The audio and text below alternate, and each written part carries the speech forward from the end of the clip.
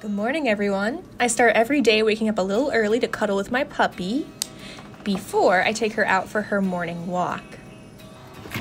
After that, I'll throw on my favorite record, do some yoga, Hallie will help sometimes, make my coffee, and my favorite breakfast, avocado toast with eggs. I'm on my way to work at 9:30, and at 10, I'll be teaching.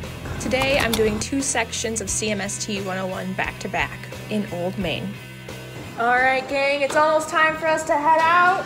You have some assignments for the weekend. After that, I head back to my office and catch up on some grading. Today, I also have a meeting with my narrative medicine research group. Then I head over to my own classes in the media center.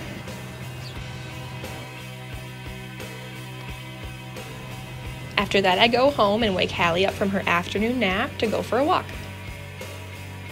Then I'll go to the wellness center, do some cardio, make sure to get some strength training in before dinner time.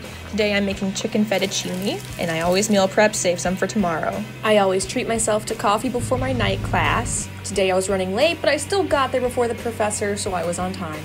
I'm all done with classes by 8:45 and heading home to write a page of my novel. After that, I'd take some time to decompress with a homemade bath bomb, some wine, and my favorite book in the tub. After her evening walk, Hallie lets me know when it's time for bed. And we'll start the whole thing over tomorrow.